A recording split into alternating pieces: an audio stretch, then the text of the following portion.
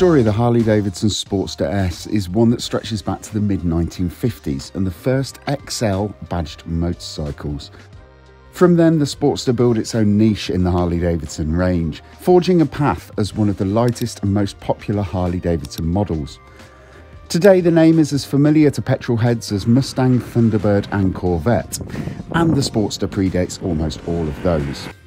With such weight of expectation riding on the shoulders of the new 2021 model, Harley threw the kitchen sink at the bike, hurling its brand new Revolution Max 1250T engine into an all-new lightweight frame and chassis.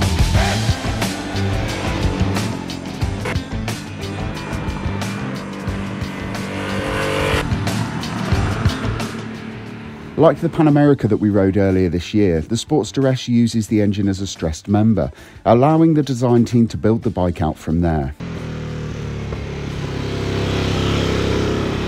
The result is a squat and aggressive looking bike, with little or no overhangs at the front and rear. Swinging a leg over the Sportster for the first time accentuates that squat aesthetic. Your chin feels like it's almost right above the headstock.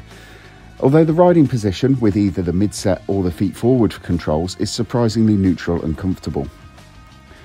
The launch event in Manchester was a very wet affair, and with the bikes in rain mode, the Sportster S is as accessible as any A2 licensed bike that I've ridden.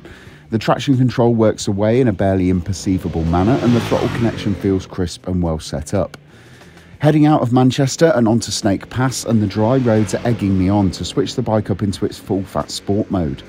The ultra-direct throttle response is now wrenching at my shoulders as the bike's maximum 120 bhp is sent straight to the back wheel. It's no surprise when you see that huge front tyre to hear that the Sportster S is a point and squirt motorcycle. You basically drive it into the corner as fast as you dare, get it stood up and use the 92 pound-foot of torque to fire you out at the next straight. Admittedly, it's not the prettiest of riding styles, but it never failed to bring a smile to my face when we were on the launch.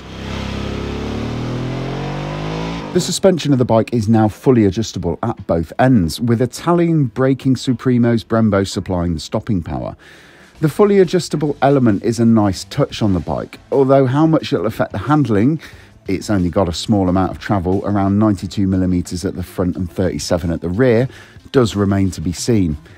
On base settings, the bike is firm, and you get a relatively good amount of feedback despite that balloon tyre setup.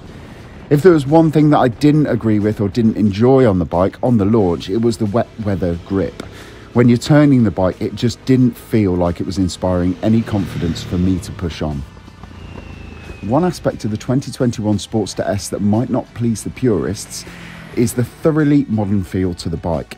It doesn't shake, judder or rumble at tick over. The clocks are TFT and the brakes, suspension and clutch all work as you'd expect them to on a modern motorcycle. For some, that belligerent grumble at low speed and shuddering through the frame when sat at the lights is all part of the story. I think they're missing the point though. The reason the old Sportster isn't around anymore is because it couldn't modernise. To emissions, to a changing rider demographic, basically to the modern world in general. This is a Sportster for that modern world. It has Bluetooth connectivity, riding modes, switchable traction control and can be set up with heated grips and so much more. It is also now as much at home parked outside a funky warehouse party as it is at a roadside cafe.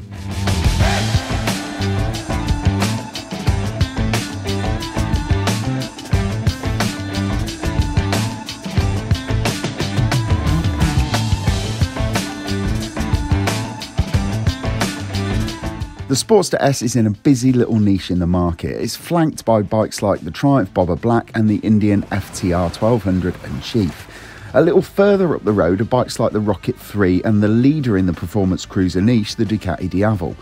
Now, Harley made a lot of noise about going after the Diavel with the Sportster S, and do I think they did it? No. In a word, 120 bhp fighting 162 just doesn't go. But is it more of a match for the bikes more closely related to it, in the form of the Bobber Black and the Indian FTR? Absolutely, and it's coming out swinging.